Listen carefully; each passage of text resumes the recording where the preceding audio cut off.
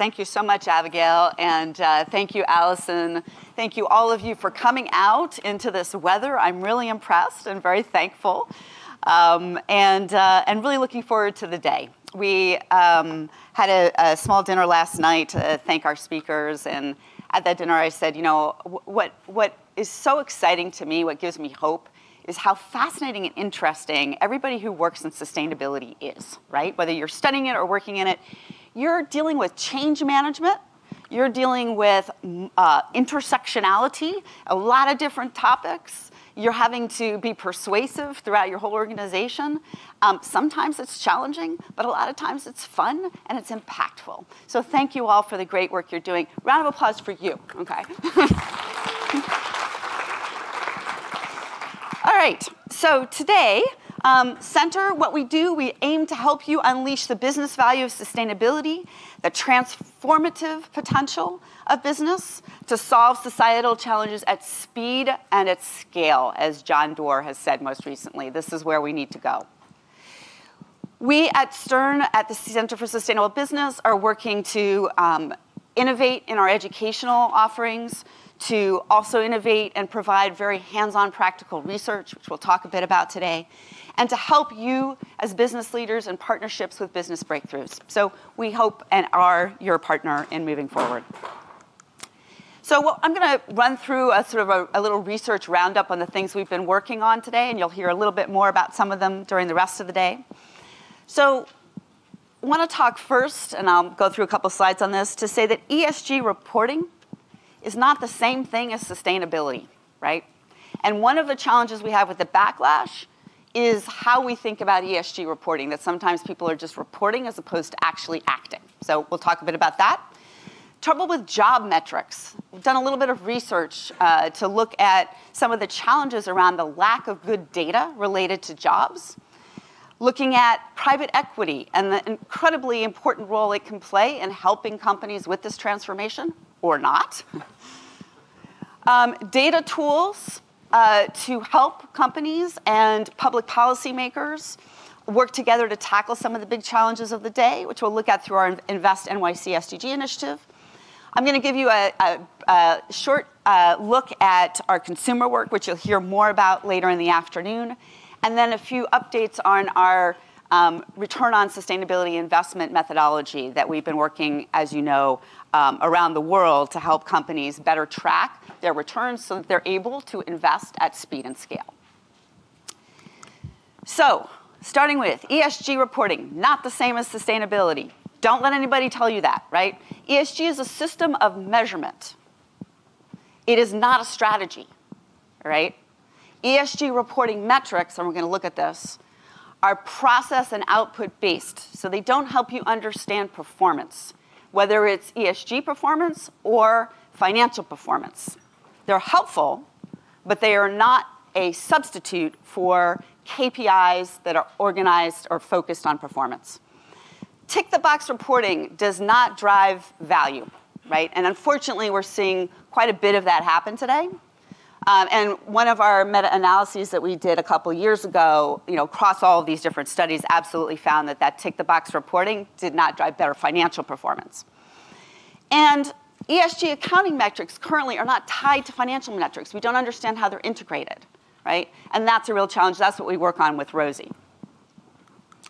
So just to make sure that we're clear about this challenge around outputs versus inputs, right? I'm just going to give you a tiny little lecture here. A little one.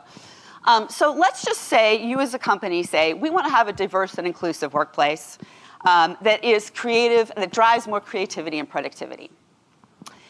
To do that, we have to define what we mean by diverse. We have to define what we mean by inclusive. And then we have to figure out how we're going to find out if that actually drives creativity and productivity. To do that, we'll have a series of different actions that we're going to take, right? So we got to, let's say, have some inputs, like we need to hire a chief diversity officer. That's an input. We're going to have some activities. We're going to develop a D&I policy. We're going to develop some training. Those are activities. Outputs. We're going to have a diversity inclusion policy, and we're going to have 50 managers trained. Outputs is what you see most reporting metrics focus on. All right? But just because you have 50 managers trained and just because you have a diversity, equity, and inclusion policy does not mean that you've actually moved the needle on anything, right? So moving to outcomes, so let's say then, absolutely, you've done this work, and actually you've increased the percentage of black managers at senior leadership to some point on your goal. You have now 100% equitable pay across gender. You have your employees reporting that they feel more included based on the definition that you've designed earlier. And then you can build that back up into your impacts, right?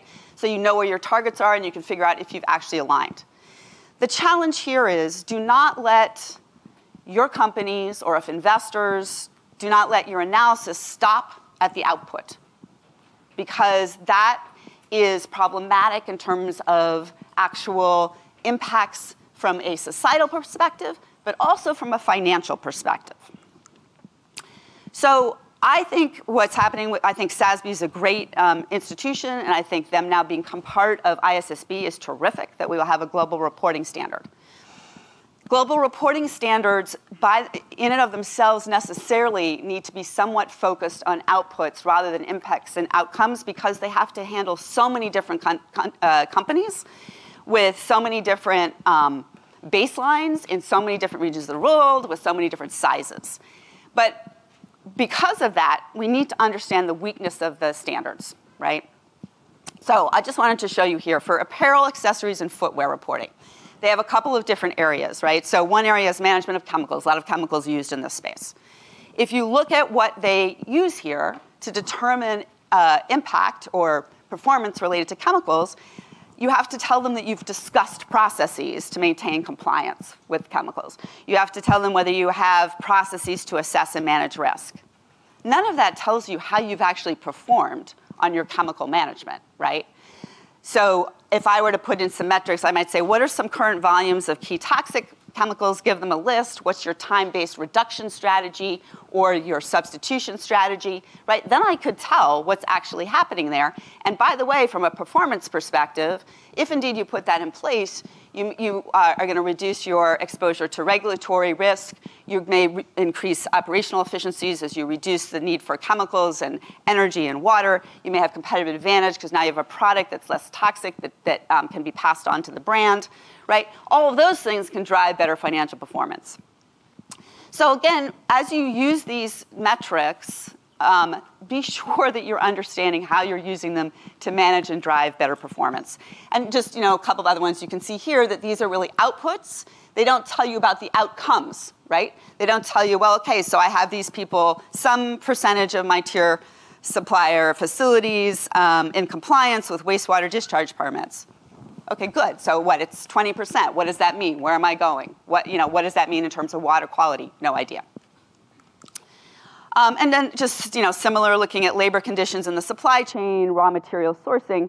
So there are ways to take SASB, and again, these will be ISSB metrics. There's ways to take them and say, like in this last one, amount of priority raw materials purchased by material certified to a third-party environmental social standard by standard. So you could turn that into an outcome by having a robust standard, being very specific about the standard, knowing what the standard actually delivers in terms of environmental and social impact.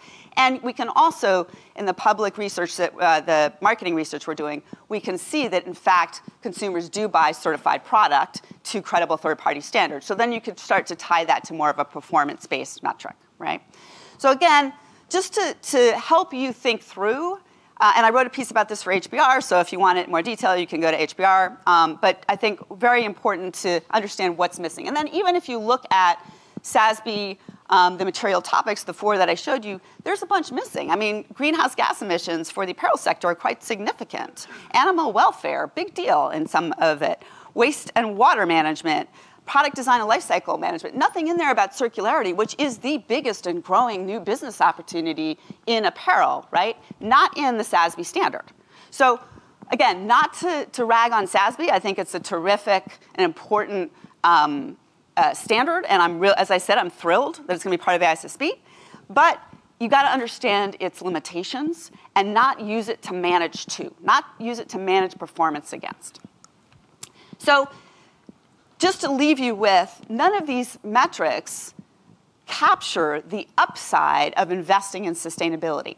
And I'll just show you on the apparel, footwear, Nike looked at the challenge that uppers on the sneakers, Nike sneakers, all sneakers, have been sort of stamped out, leaving a lot of waste, right? You're stamping out these little bits and pieces, you leave a lot of waste, then you have to sew them all together.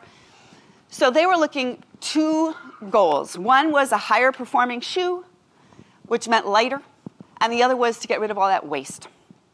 So they came up with this fly knit technology that is a recycled strand of plastic that you weave together that creates the upper. It's 19% lighter. It's a $1 billion plus business. It's been a category disruptor. If you look around, everybody's now using that technique. They did that because they were doing 2 things. One, higher performance. Second, lower waste. None of that would show up in an ISSB standard, right? So leave you with that to think through how you can work with your companies to ensure that type of performance. All right, sticking with metrics. I'm going to look at job metrics. And I want to thank Ulrich Atz, who's a PhD student here who's done the bulk of this research. So first of all, just to look at US workplace stats, right? We have a challenge, as we all know. More than 51% of the Russell 1000 not paying their employees a living wage. More than half of US consumers living paycheck to paycheck about a year ago, up from the year before. 32% of American adults cannot cover an emergency expenditure of $400. Less than 1 in 4 Americans think they're going to be able to save enough for retirement. Challenging, right? At the same time, I really love this article by Peter Capelli in HBR about US accounting practices. In this country, our accounting drives really unsustainable approaches to our employees, right? Our employee salaries, benefits, et cetera, are treated as current fixed costs, not investments, when in fact they're investments, just like capital, right? Employees are not treated as assets, they're treated as externalities.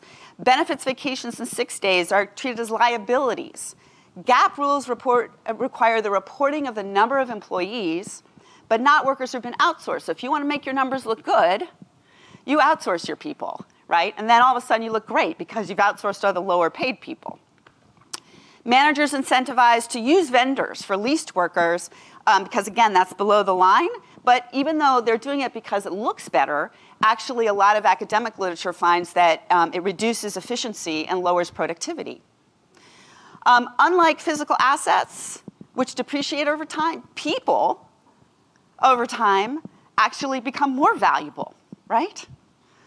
But that's not reflected in our accounting approaches. And then outside the US, the International Financing IFRS allows for more focus on people. So just to give you a little background on what some of the challenges are with our accounting that drives us towards unsustainable behavior with our employees. So then we looked at the metrics to try to understand if we could track the data related to how companies are treating their people, right? And the job metrics, for any of you who have tracked them, who have not tracked them, they are a mess, okay? So to try to look at this public data, so we looked sort of 3 areas here: business basics. So just to understand, like how many people you have, what kind of accidents do you have, et cetera. Then the key areas that most employees care about, the financial security metrics. And then job excellence, things like benefits, healthcare, diversity, et cetera. Everything here in italics is not reported. Even those things in italics, like turnover, are rarely reported, right? So minimum wage, living wage, healthcare benefits, not reported. So when we looked at them in more detail, what we see is, first of all, most of the S metrics for jobs are binary. In other words, yes, no. Do you have a workplace safety program? Yes or no, for 40 to 80% of data. That data is not useful to assess how well a company's performing on this, right? Also, when raw metrics are continuous, in other words, you have an ability to say, I'm at 20%, 30%, whatever, such as percentage of diverse individuals in leadership, companies are not likely to report on them.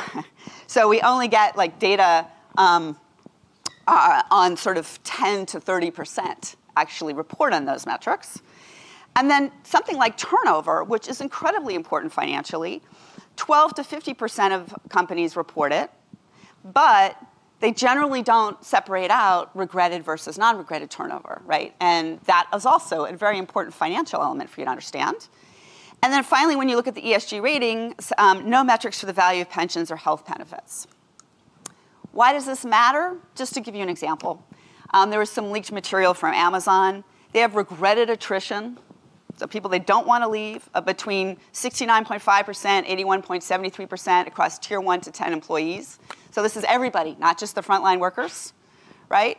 New York Times and some others looked at this for the frontline workers. Their own investigations found about 150% turnover. Only 1 out of every 3 new hires in 2021 stayed with Amazon for more than 90 days. Their regretted and unregretted turnover cost them $8 billion. That's a quarter of their profits. That number is not anywhere found when we're doing this analysis of companies, right? But it is material. So, end of lecture on job metrics. This is something you'll be hearing more about from us. We hope to help improve the situation, but all of you can improve it. Investors in particular can start asking for this data, and companies can start reporting it. So here's the recommended ones that we think at minimum we should be requiring. Voluntary and an involuntary turnover, everybody needs to be reporting that. Share of employees making a living wage, and business basics such as things like, depending on what it is, injury rates, investments employees, and accounting for personnel expenses not only as costs but as investments. All right. So now, moving on. This is, this is a whirlwind tour. There will be a test on the way out. Anybody gets an A gets to go to the virtual reality experience, which I will share with you in a minute. All right. So I want to thank Julian Marchese, who's been working with us on this responsible investing work. He's been seconded to us by Arthur D. Little. I want to thank them as well. And ClimateWorks has been funding us, and also Invest Industrial has been a key advisor here. So we had a first phase of analysis to look at what constitutes responsible investing for the private equity sector, and looked at how the P firm itself conducts its business and then how its portfolio companies conduct its business. As you know, private equity owns more and more companies. They're responsible for millions of jobs. They're responsible for opportunities to really transform those companies. But we also see private equity extract value from the companies and not invest in them. So really interested to see how we can help private equity, both at the investors in private equity and the companies themselves, improve practices with their portfolio companies. So we did this analysis. We have a report out on that first phase.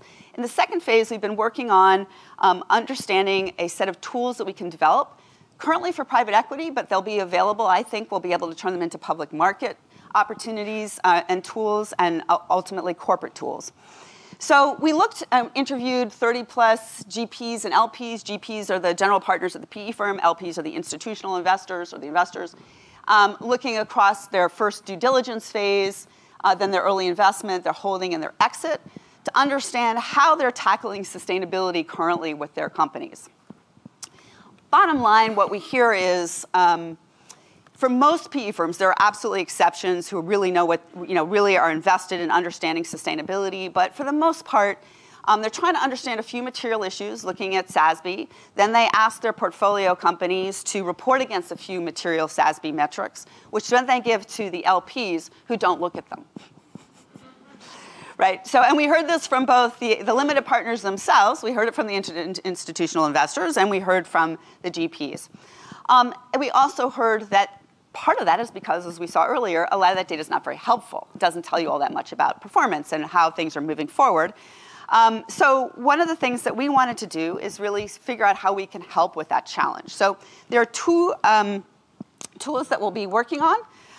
The first is what I'm going to focus on today. One that I won't focus on today is working for due diligence with the institutional investors to help them better track actual performance metrics. But with the GPs, in other words, the partners at the PE firm, we want to develop a tool that will help them understand what are the material issues, the strategies and the practices that you can implement with a company that you're considering purchasing. And then once you purchase it, how you put those sustainability practices in place and track the return on sustainability investment over time, so that you understand as a PE firm that there are growth opportunities here. So first thing is, much as I lambasted SASB, again, I want to say a lot of respect, we look at the material issues by SASB first, as sort of to give you what the major risks and opportunities are. Then we've identified drop-down menu for each of those. Every strategy associated with that particular metric and what kind of practices you can put in place, as you see here with this energy management example, and then what kind of value drivers come from those practices. Because what we see is too many people think about this just as a risk mitigant and don't see it as an opportunity for operational efficiency, for growth and innovation, for employee engagement, et cetera. And then the PE firm will look and assess the target company against these different criteria and then decide across this, sort of how well they rate. And then we have a rating for them. So just to give you an example here, this particular company did very well. We have rating from 1 to 5. So did very well on ecological impacts and greenhouse gas emissions, but not very well on labor practices and material sourcing and efficiency. So now we take them over to what are the opportunities in those two places, right, in terms of the different types of practices you can put in place and the value drivers. And they can decide whether or not this is a company they want to invest in to improve as a way to drive value, right? Or if there's too much risk, there's too much challenge because they don't think that they can get this company where it needs to be, so they decide not to invest in it. All right. Moving on to the next topic. So Invest NYC SDG, run by Mariana Koval and with terrific help from Wythe, Divya, and Kendra on designing public-private partnerships for sustainable, equitable New York City. We are here in New York. We want to give back to New York. We want to engage our students in New York. Plus, I'm a native New Yorker. Go New York. So what we've done in Invest NYC is look at sort of the buckets of key issues where we could bring and aim to bring public-private partnerships and private sector financing to support food and health, sustainable mobility, the built environment, waste challenges, renewable energy, climate resiliency. And so, as Mariana likes to say, we've been acting as a midwife, where we've been trying to bring together all these different players to come to design projects that can support, for example, looking at Rikers Island, an opportunity to, as that is decommissioned, to build sustainable agriculture opportunities there, an anaerobic digester facility for composting, et cetera. I'm going to show you two tools that the team has built, and they're both in beta form, but we know that they'll be available about during this next year. So the first one is looking at mapping all of the food being grown in New York City through both commercial operations, community gardens, the NYCHA housing, a whole bunch of areas who are actually growing food. And with this map, you can click on and find a whole series of different filters to understand what indeed they're growing. This is important, as we learned during the pandemic, that we actually need to make sure that there's sufficient access to food, right, in urban areas where when we have challenges, we may not be able to access them. And we know with climate change, there's going to be more challenges around accessing our food. The second tool, I'm just going to navigate in a little bit, hopefully if my tech goes well, which is a tool to look here in New York City. We have what's called the New York City Climate Mobilization Act, which is aiming to ensure that we reduce the emissions in the city, which are our greenhouse gas emissions are about 80%, 70%, thank you, Mariana. 70% greenhouse gas emissions in New York come from our buildings. We have this law that says you're going to be penalized financially if you don't hit the targets for energy retrofits, et cetera, by a certain date. And so what we've done here is built a database with the Department of Buildings and the Department of Finance, looking at every single building and what its emissions are, what its types of fuel are, how much fines it's going to be eligible for under this, and also, most importantly, who is the mortgage lien holder? Because in order to get what's called PACE financing to do these retrofits, you have to deal with the fact that somebody may be holding a mortgage on the building, right, and have sort of first call. Also, what we find with these mortgage lien holders, these are banks like Chase, for example, is they could be PACE lenders themselves, right? And they have to be tackling their Scope 3 emissions in their portfolio as part of the commitments that they're making, and their mortgages are a significant part of their Scope 3 emissions. So this actually will tell any financial institution holding these mortgages what their financial emissions are, and also what their So now, let's see. Is it on? It's here, right? So I'm going to just type in Chase. And you can see here the map shows you everything. And I'm going to, sorry, go there.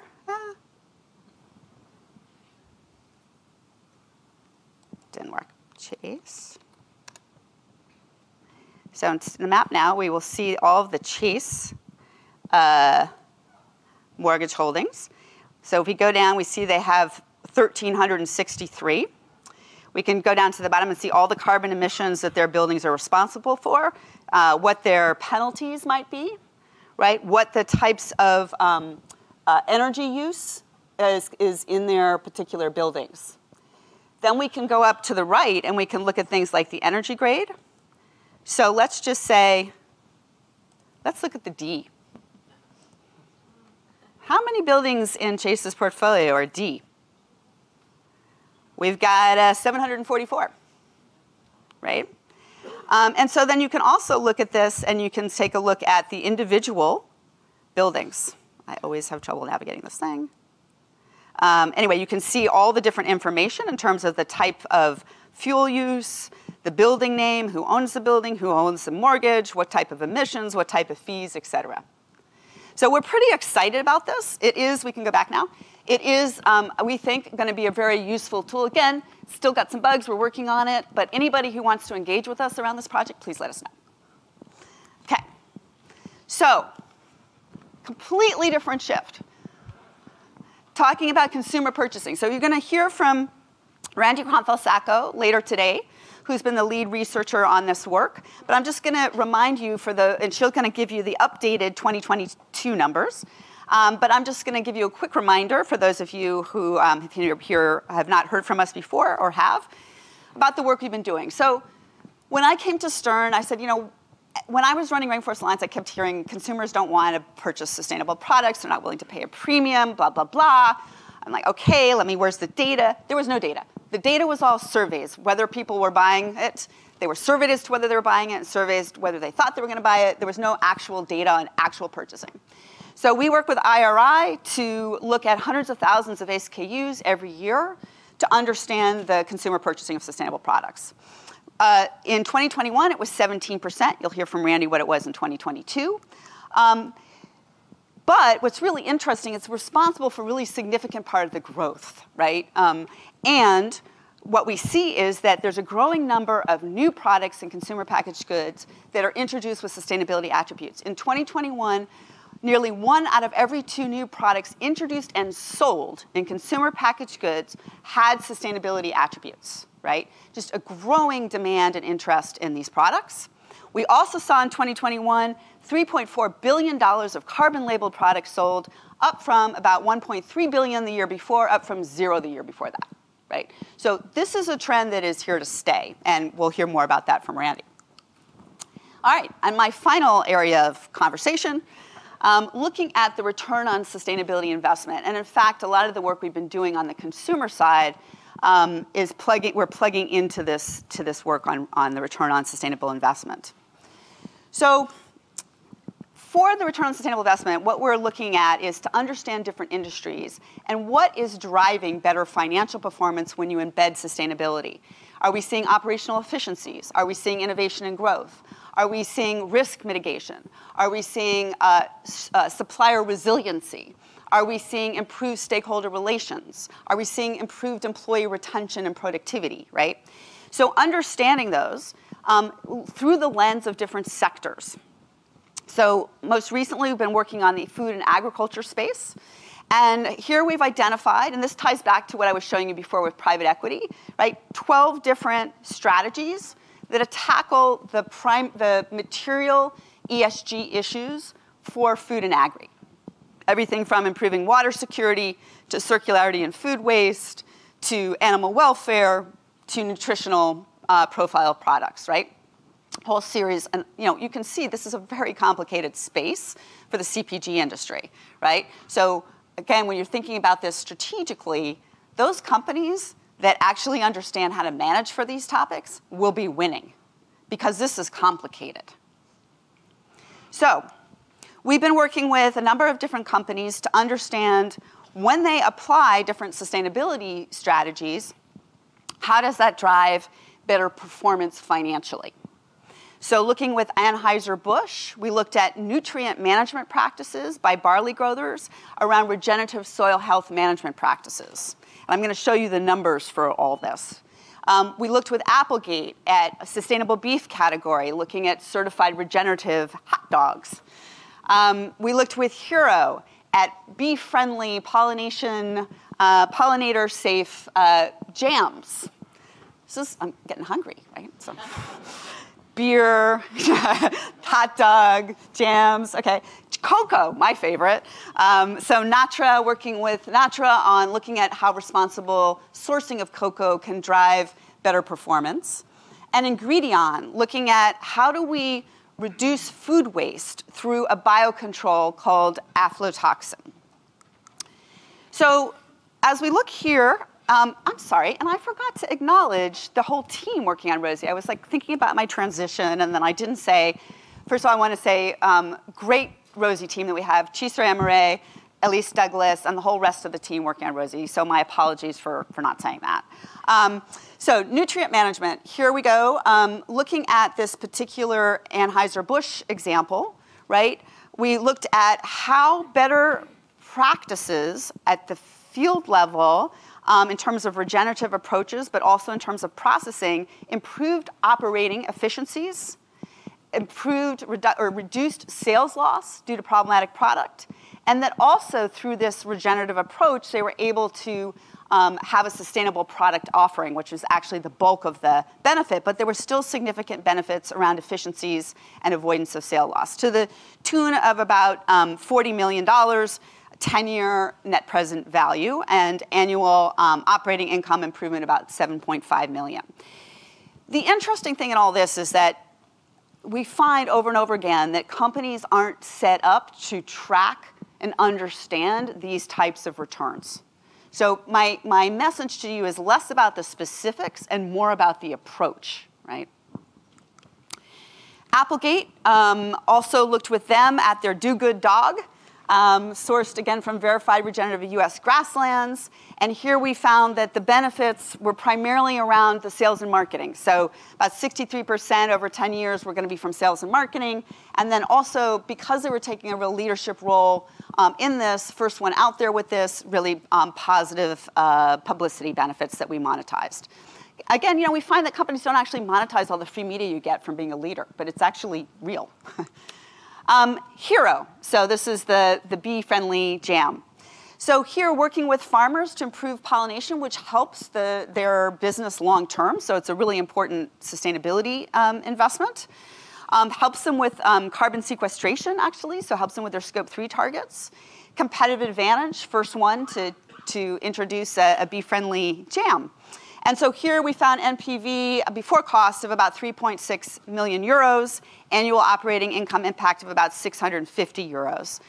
Return on sustainability investment about 33%. I want to emphasize every time, and you know this having worked with your CFOs, every time we work with the CFOs on this, we take the most conservative numbers that you can possibly have. So these are all the very conservative numbers that I'm showing you. Sustainable sourcing in cocoa. So cocoa industry, I mean, it is got deforestation issues, you know, worker, farmer, low-income issues, challenges for the farmers to actually stay on the farms, and then also you've got regulatory pressures, you know, more and more demand by consumers around responsible sourcing. If you are in cocoa and you are not managing for these issues, you're going to be challenged in terms of your business model. So here, looking at this benefit for Natra, we identified both sales and marketing benefits, growth benefits, et cetera, to the tune of about 2.4 million euros present value and about 5.4% of EBITDA in 2020. So again, you know, point here is understand what these things can drive for you. You know, typically I hear from companies, well, you know, sustainable sourcing would be great, but I'm going to have to pay more, and I'm going to have to pass that on. But actually, one, you may be able to pass that on, as I'm showing you from the customer data. But even if you aren't, there are significant benefits for you in terms of reducing risk, improving the likelihood of your farmers to be able to stay in business, which keeps you in business. And then final example on the agriculture front, looking at this aflatoxins. How many of you have heard of aflatoxins? Oh my, I'm impressed. So they occur naturally in agricultural crops. They pose a health threat to all of us if consumed. And obviously, if that means if they're contaminated, you have to throw them away. So we worked with Ingredion's partner affiliate to look at this Aflapac biocontrol product to understand the kind of benefits that we might see. And there were really significant environmental benefits as well as really significant financial benefits and also benefits for human health. For the total of, for growers, a potential to increase their returns by about 13% because when they have these challenges in their crops, they can't sell them, right? So it's a problem for them.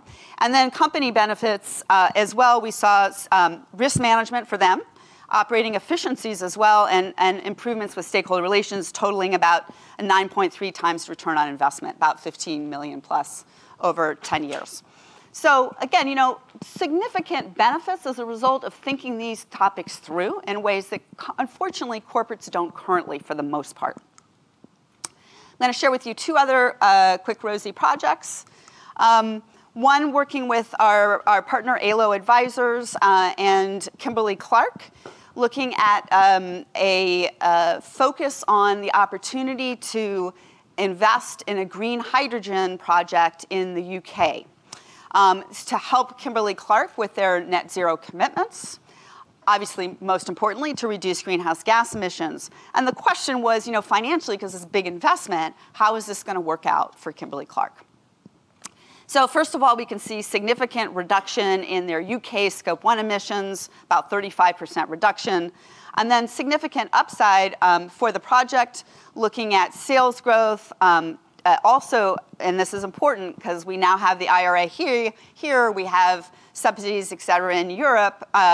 The financial benefits that are being stimulated by public policy, right, is actually driving good returns for companies as well. So very few companies in the UK have decarbonized their thermal energy sources. So this is also an opportunity for leadership. So finally, an 8-year NPV of about 21 million net, estimated with an IRR of about 144%, payback period over 3.4 years. So looks like a good investment, right? So exciting to see this kind of work being done. And then now we're working on a new project with support from the Commonwealth Fund, looking at the business case for decarbonization in healthcare. So hopefully next year we'll have the results of this, but just to give you a sense of what we're thinking about here. So who knew, but healthcare is responsible for 4.5% of greenhouse gas emissions globally. And of course, in the US, we have to do everything bigger, right? So here it's like double that. 8.5% of our emissions are from healthcare. And it's growing. So we're looking for our ROSI analysis to understand what are the different strategies, levers, and practices around decarbonization in the healthcare sector, and then build out the business case so that the healthcare sector will actually invest in these shifts, and develop some tools and insights which we aim to have gotten done by end of 2023. So as we think about this, there's the typical things you would think about, energy in your building facilities for healthcare, lighting, energy efficiency, lower emission materials, et cetera. There's a supply chain, which is really challenging because you've got medical devices, and you've got these devices that use energy. You've also got the challenge around, not reusing certain products, which then creates more challenges. My favorite, I'm like, who knew? So if any of you have been under anesthesia in an operating room, how many of you? Like, yeah, right? So there are different types of gases that they use on you. One of them has hardly any greenhouse gas emissions. The other, lights up the globe, right? So who knew? It's not, when I went in as a consumer, I'm not thinking about I want the greenhouse gas friendly anesthesia, please, right? But actually, there is a greenhouse gas friendly anesthesia, and so it's a really interesting area to look at. Waste reduction, huge challenge, right? And there's a challenge there that as we look at this, we need to comply, obviously, with government requirements around that. So just to give you a quick little example, right? So as we think about, again, this sort of rosy approach, the practice we're looking at is to implement reprocessing, circularity in healthcare. So the hospital switches to reprocess medical devices, right? Again, in line with the FDA requirements. Then there's different benefits for them that we identify, such as carbon reductions, cost reduction for the medical devices, potential future fines, et cetera. And then we look at how we're actually going to monetize that. What are the different criteria we have to put in place? And what I will say overall was we worked with dozens of companies on ROSI is nobody is set up to collect this information currently. Okay? So first of all, the ESG data is challenging to find. But finding how the ESG data relates to your financial data, you cannot do, right? Obviously, there's some exceptions, like hopefully you know how much your sustainable product is making you, right? But there's a whole series of other things that people are not looking at. And this is the opportunity that we at Center for Sustainable Business see for business in terms of scaling up, and also, which leads us at some point to our next panel, creating the business case to fight back against the statement that sustainability/ESG is a nice to have or a values-based exercise as opposed to a must-have strategic priority that is necessary for us all our children to have the quality of life that we've had, but also is necessary for our businesses to continue to thrive. So we and ROSI are going to be developing 2 open source tools with partners. With LTI Mindtree, we're developing a ROSI employee well-being tool that will enable you to input your own information and track financial returns related to that. And with Valutas, we're developing, again, an open source tool that will enable you to put in, sort of understand the financial value of various strategies associated with your greenhouse gas emission reduction. These will be, because it's open source and sort of quick and dirty, it'll be quick and dirty. But it'll give you directionality and a way to then make the argument to your CFO or others that here now is an area that we need to be investing in to understand better. Recent publications from us, you'll hear more later about our new guide to embedding sustainability. We will also be developing an asynchronous course for that. We have our Road to Responsible Private Equity has just been launched out on our website today. And we have a new case study for any faculty here on measuring the financial return on sustainable investing in the chocolate industry based on the Natra case. And we'll have a new study coming out shortly summarizing the work that we did in our Invest NYC SDG initiative that will be going out through the United Nations to cities around the world to help them understand how to bring private sector engagement to moving forward the Sustainable Development Goals in their country. So let me, what do you think? Thank you.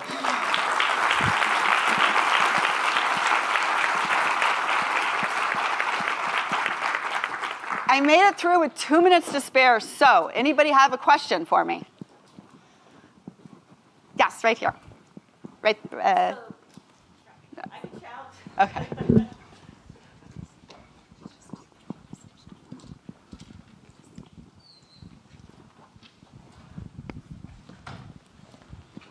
Thank you. Great intro and overview. Whirlwind. So financial performance management. Yeah, I'm a consultant. I've gone into companies, helped them with their planning, their budgeting, their financial performance management. A lot of that ends up being check-the-box type reporting at the end of the day. Some companies, the high performers, they see beyond that, right? Leadership, vision, all of that's important.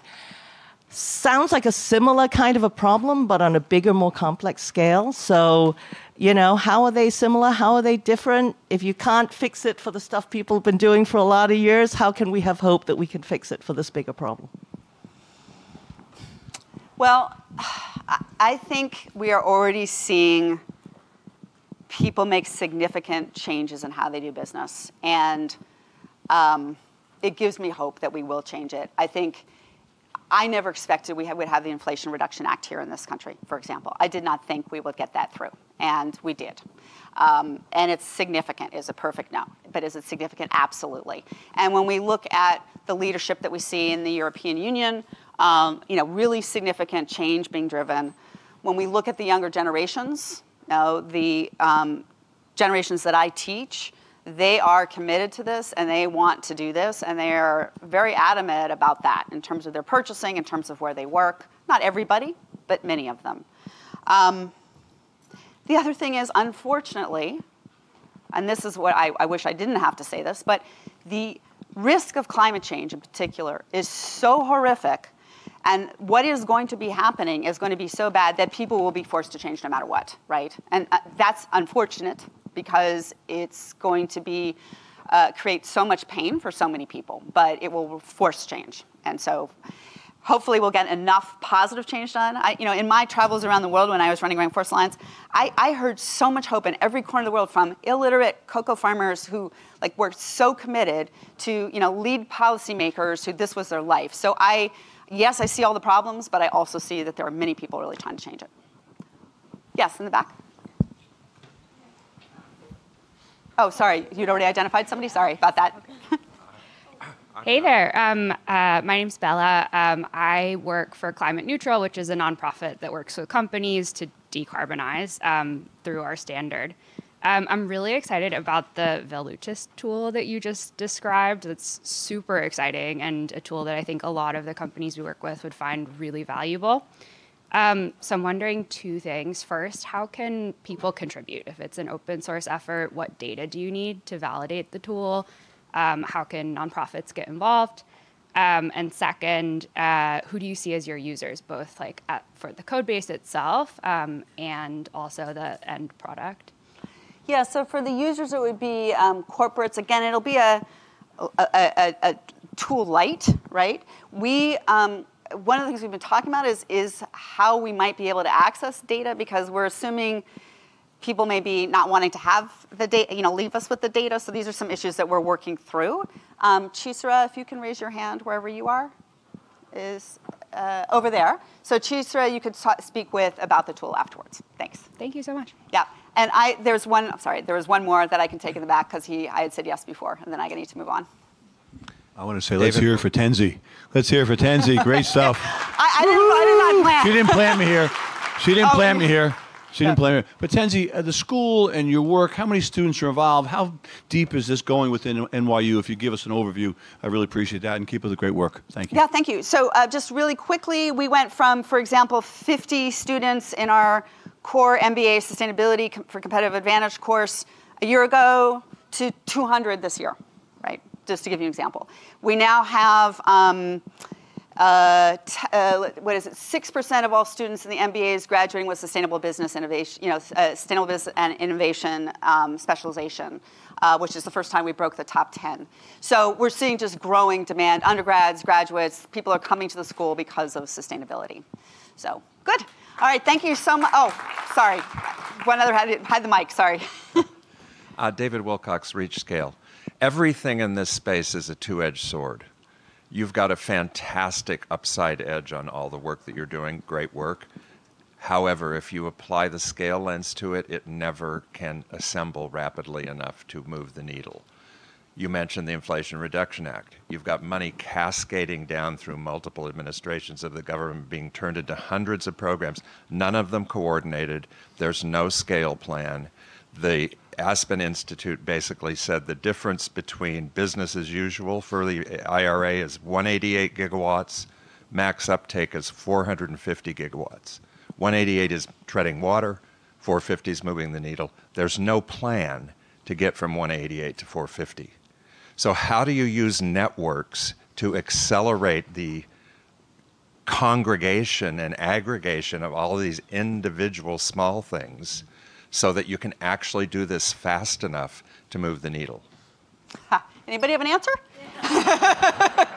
Thank you for the question. It's a very good question, and I do not have an answer in a minute, other than to say that I think we all need to be intentional and purposeful about the work we're doing, which is why I started off with the challenges around focusing on process versus performance, right? So all we can do is what we can do. There'd be a lot of other bigger answers to give to you, but I think for the people here today, focusing on ensuring that there is strong performance and impact in the work that you do, partnering not only with us, but with all of your value chain, your investors, government, et cetera, those partnerships are critical. So thank you very much. Now, before I turn it over to and introduce our next group, I just want to do a little shout out because, technology is cool, right? So we have for you Arcadia Earth, which has been experimenting with augmented reality and virtual reality.